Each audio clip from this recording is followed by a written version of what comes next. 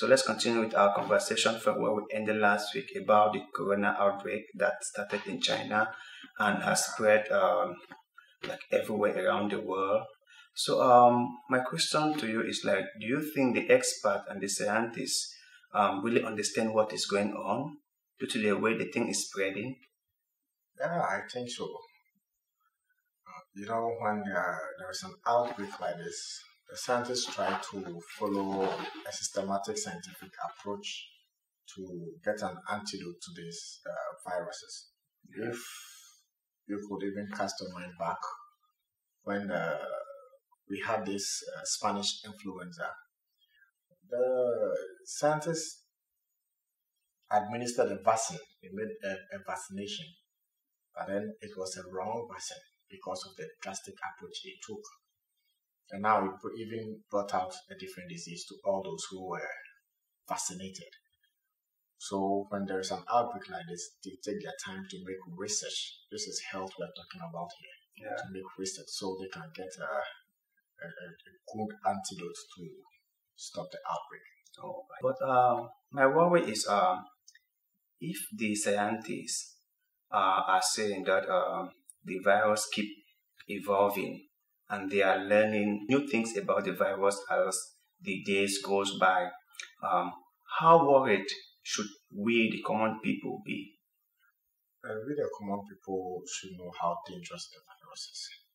But then, I love the word you use. They are still learning. This means we also have to learn. If they are learning to bring out an antidote, we have to learn how to protect ourselves and prevent ourselves from contracting the virus. So from my understanding, there have been just a few reported cases of this virus in Africa.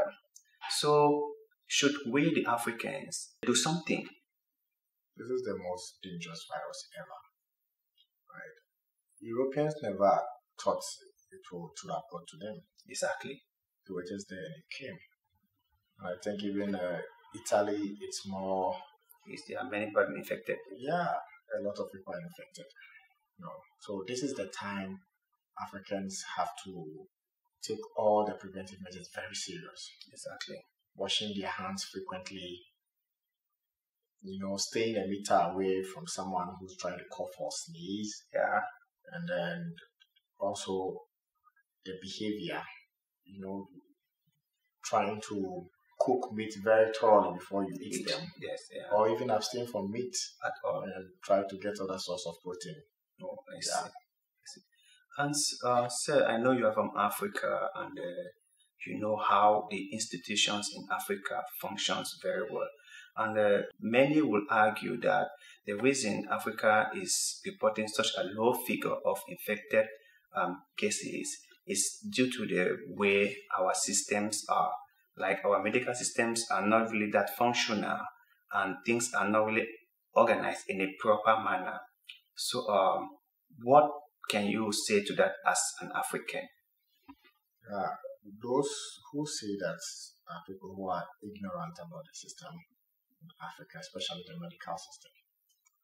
There was Ebola, and how did we got to the bottom of it? Exactly.